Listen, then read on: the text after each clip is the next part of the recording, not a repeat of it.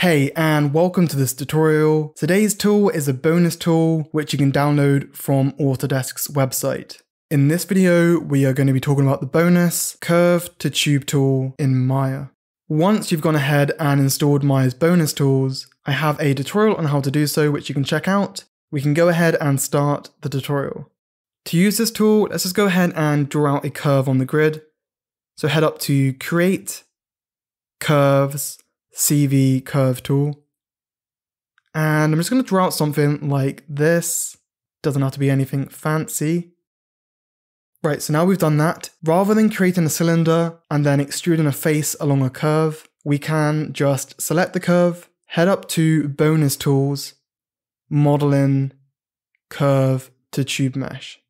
And instantly we get a nice tube without any of the aggro of having to make a cylinder, aligning the face and extruding. Check out the channel box. We can increase the divisions. So let's maybe give us 12 on the width and something like 20 on the length. And you can see we get a nice shape to work with. We can also change the width of the tube, making it thicker, not that thick. And we can also adjust the twist as well as the taper of our tube. And that pretty much wraps everything up.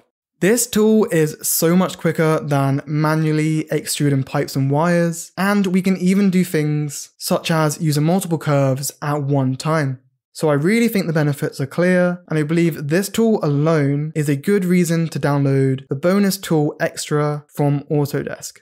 Be sure to join the Discord server to chat with a great community of fellow modelers, and check out my Gumroad for access to the members only chat and a whole bunch of assets and tools.